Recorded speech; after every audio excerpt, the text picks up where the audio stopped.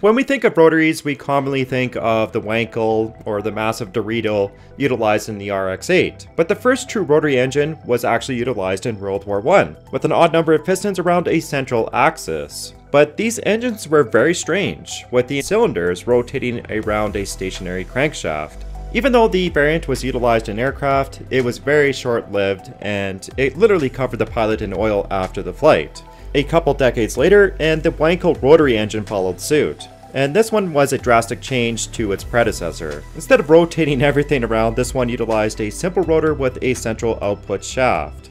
The shape of the rotor and housing creates voids that expand and contract depending on where the rotor is during its cycle. And similar to the Otto cycle, each chamber has a designated intake, compression, ignition, and exhaust stage. Luckily, there are no valves, and as the explosion expands, it forces the rotor to rotate and create power, which drives the engine.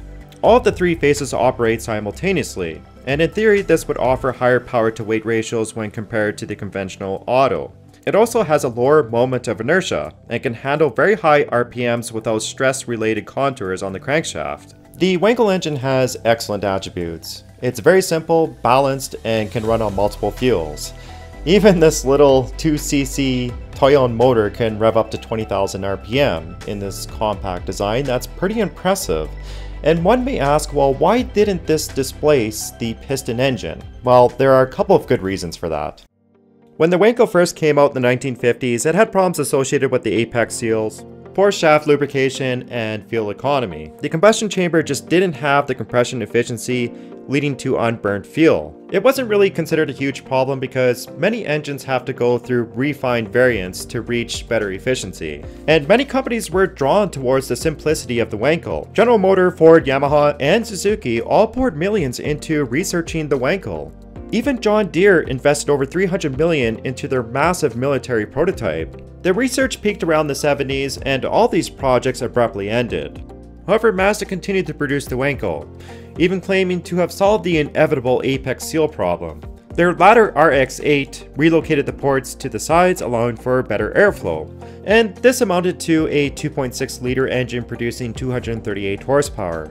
However, the Rotary was eventually succumbed to emission problems, and by 2012 there were very strict emission standards across the globe. Like stated before, this doesn't take away the benefits of a Rotary because it can be compact and very balanced.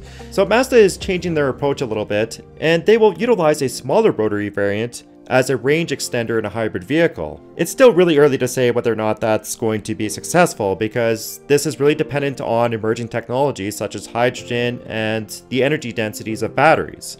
But an alternative solution to all this right now is to change the Wankel design itself. The company Liquid Piston has done this by turning the rotor into a peanut shape and the housing to a tri-loped, basically turning the Wankel inside out. There are only two moving parts with no poppet valves, thus reducing noise. The combustion chamber is stationary with direct fuel injection, so it has a higher compression ratio of 18:1, which is almost double that of previous Wankels. Another notable feature is that the apex seals are stationary. They're not bouncing around inside the rotor, and they're directly lubricated from the housing.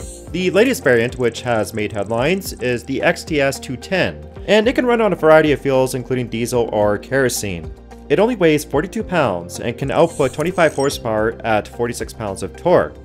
When compared to a conventional piston diesel like the KDW, the 210 is quite a bit smaller with similar torque and horsepower. We also have to keep in mind that this is really hinged on compression ratio, and that will have an impact on the fuel efficiency of the 210. The engine is not yet commercialized, however the company has acquired millions in military contracts and has produced real working prototypes in the past. It also has many potential applications as well, including UAVs, smaller generators, or even lawn equipment. Just like Mazda, the engine could also be used in hybrid vehicles as well. The company is intending to produce a variant with around 1.2 horsepower per pound. However, this is all going to come down to one thing, and that is economies of scale. Mazda has shown time and time again that they are willing to commercialize their Rotary variant. However, Liquid Piston is quite a bit of a smaller company and they're very reliant on financing. So the 210 is going to have to speak for itself and break new numbers. more importantly, I'd like to know what your opinion is on the XTS210 and the development of the Rotary. So please leave a comment, like the video if you enjoyed it, and also make sure to subscribe to my channel.